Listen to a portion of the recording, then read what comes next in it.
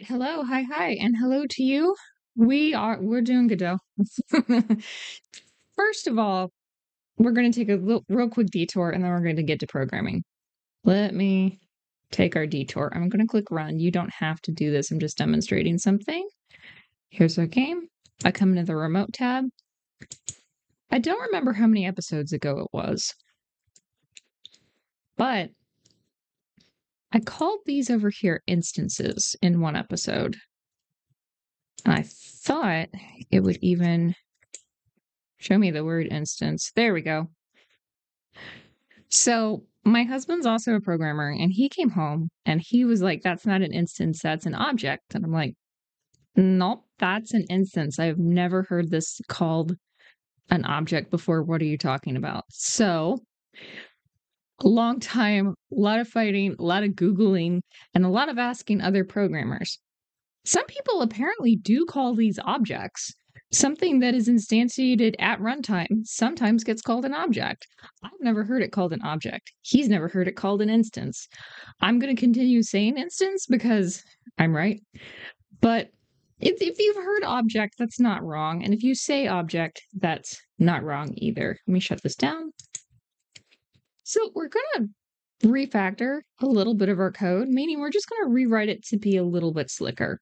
I'm going to go into question box and I'm going to click over here to get to questionbox.gd. This works and it works great. We can make this just a little bit slicker, nicer. You'll see it. I'm going to write two new functions. Func question is right. Pass for now. And function question is wrong and pass for now. Whoop. Here's my beautiful plan. If the question's right, what do we want it to do? All of this, right? Well, let's just cut it. It doesn't matter. Control X. It'll yell at me. That's fine. Question is right. See where it's cut past? We're going to replace it with everything I just cut. And I will have to fix the indents. That is okay. Cool. I'm going to let that yell at me for a little bit. Actually, no, I'm not. Watch this. If I just call question is right,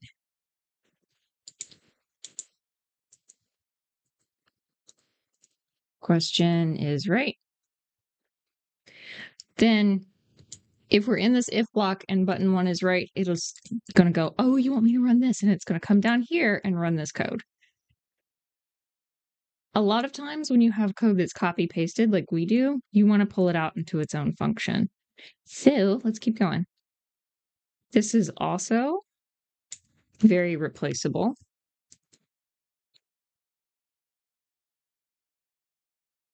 I thought there was another. No, there's not another place. That's fine. We can do the same thing with question is wrong. So see where it says that isn't right. Sorry. Cut it. Question is wrong. Replace it with all of this. Hello. And then else, same exact thing. Question is wrong. And I can replace this also with hello. Don't do that. Question is wrong. So this runs exactly the same, or it should. Here, let's run the same just to prove it.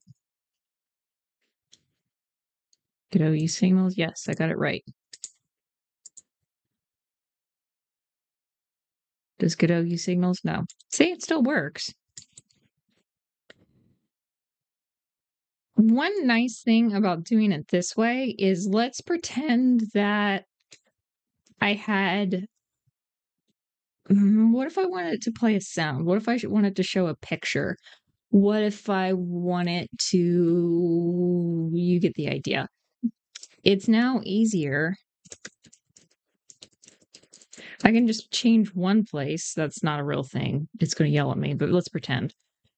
I can just change one place instead of having to hunt out every single little spot where I might want that to happen. Let me actually show you one of my other projects. Hold tight. It's in Godot 3.5. There it is. And so like I make my Godots different colors so I don't get them mixed up. But this is a similar code. You can see where it's got the on button press and I've got right answer, wrong answer. If you wanted, this is how you would do more than one question. So like I've got 4 buttons in this one. And I've set the right answer up as an enum instead of like just the bool ticky box. And in ready, I decided I wanted my answers randomized. So there I called randomize. I've got an array of correct answers. That's a print just to make sure. We shuffle them and then we write them to the button text. And then we set so that we've got which one is right. Right answer and wrong answer, I don't have it as question is right. I've got it as right answer and wrong answer in this code example. But because I've got 4 buttons, it's much nicer to change it in one spot instead of 4 spots. So this code is Godot 3.5, and you can borrow it totally, and you can convert it to Godot 4 if that's what you want. I'm going to be keeping our board game just a 2-answer thing, just for the sake of the tutorial. Anyway, that is all I have for you this week. You have an excellent one, and you take it easy.